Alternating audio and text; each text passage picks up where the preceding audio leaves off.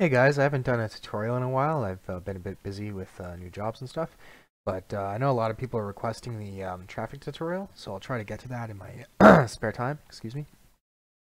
So I've just loaded up Cinti Studios City, Polygon City. It's just 20 bucks if you want to follow along using this. But you can use the default template for vehicles as well, which we'll add right now to this package. So just go to Add New, Add Feature Content Pack, and Vehicle. That'll add the vehicle template. And so now we can go to our sedan right here, vehicle BP sedan, and we'll just, actually we'll make a new folder called blueprints. Make a new folder in there called vehicles. And we'll drag the sedan into that new folder.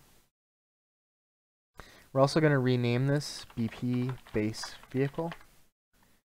And we'll go to our world settings. If you don't have world settings, you can go to Window, World Settings. And we'll change the game mode to vehicle game mode, and the vehicle to base vehicle is fine. Now we're going to right click this and create a child blueprint, and we'll call it BP the police, because we're going to make a police vehicle that we can drive. So we'll load this up, and we'll type SK police. Nope. Car police. Alright. Compile and save. And I haven't thoroughly tested this, so we'll have to follow along with the issues that come up. We'll just change this to police. So I think it's going to go nuts by default. Yep, more or less going nuts, kind of. Okay, so first we'll look at the physics asset.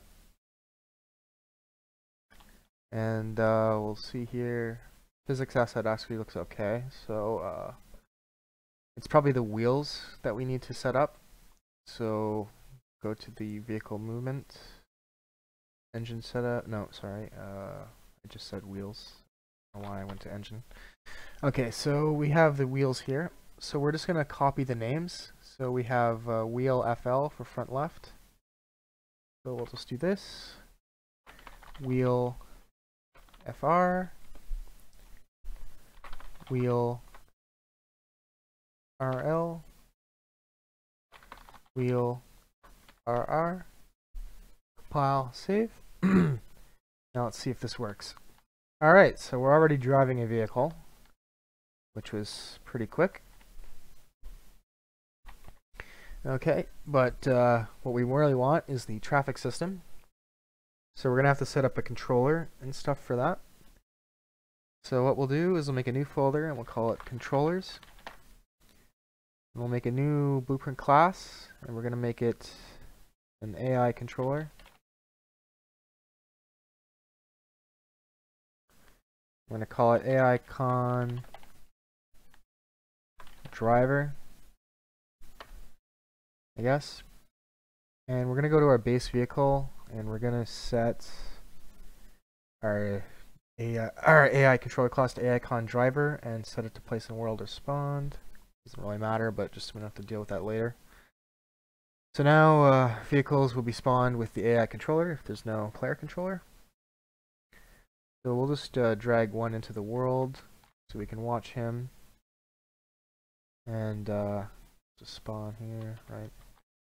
Okay, so I'm just going to get rid of all these other vehicles. So get rid of all of these static meshes. So we don't want to be distracted by them. Where'd our player start go? We don't have a player start, so just put a player start in the world, spawn next to our car. Alright.